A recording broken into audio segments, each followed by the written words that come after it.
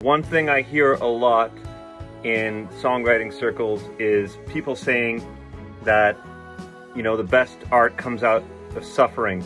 And I don't fully disagree with that. I think a lot of great things happen when people are down and out, but I think it's kind of a dangerous idea to have, in the sense that, you know, some people think that they can't write music if they're in a good place, and the reality is, if you just tap into some empathy, there's plenty of human suffering all around you to observe and feel and try to connect to, if that's where you want to write from. You could also write from a happy place.